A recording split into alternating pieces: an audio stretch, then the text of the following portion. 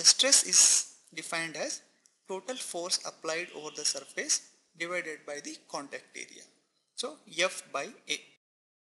In case of solids, stress developed is proportional to the deformation of the rubber. Okay, this is for the solids. Now, if we look in case of fluid, the same example you can consider. There are two parallel plates and between them there is a fluid. And when we apply a shear force on the upper surface, what happens? The fluid will begin to deform. Means that in case of fluids, the fluid will begin to move whenever we apply a shear force, however small it may be. So this is the very important difference between the solid and fluids. And the stress developed inside the fluid is proportional to rate of deformation. In solids, it is proportional to deformation, and in fluids, it is proportional to rate of deformation. This is the distinguishing factor between the fluids and solids. Whenever we apply a shear force to the fluid, it will begin to move, it will begin to flow, it will begin to move, or it will begin to deform continuously. But in case of solids, it will deform to a certain extent, and if the force is further increased, finally it will break down. But in case of fluids, it will begin to move, however small may be the shear force. Solids can resist an applied shear force by deforming. Stress is proportional to strain, but in case of fluid, deforms continuously under applied shear and stress is proportional to strain rate.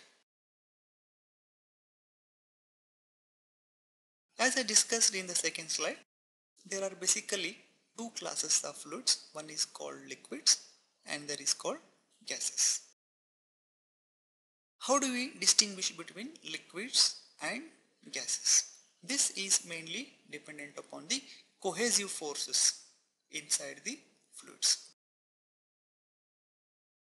Liquids are composed of relatively closely packed molecules with strong cohesive forces. And because of this, what happens? They tends to retain its volume. And whenever possible, it will create the free surface under the action of gravitational acceleration. But in case of gases, these cohesive forces are not very significant as compared to liquids, and gases will tend to expand till it finds the boundary conditions, boundaries, or gas is free to expand until it fills the volume of the container. This can be very well explained with an example that I would be going to tell in next slide. Here in this slide you are able to see two pictures here. One is a glass filled with a liquid and another glass, I cannot say it is filled, it is having gas. Let us take an example of there is a glass in which water is there. Under the action of gravity, what happens? There will be a free surface formation, as you can see in the picture. So above that free surface, air will be there because we are keeping the glass in atmospheric conditions, and below that interface or free surface there will be a liquid, that is water. But in case of gases, it will try to expand till it reaches a solid surfaces on all sides. A liquid takes the shape of the container and forms a free surface in the presence of gravity. What happens if there is no gravity? Think over this and send your reply to us. And for gas, it expands until it encounters the wall of the container and fills the entire available space.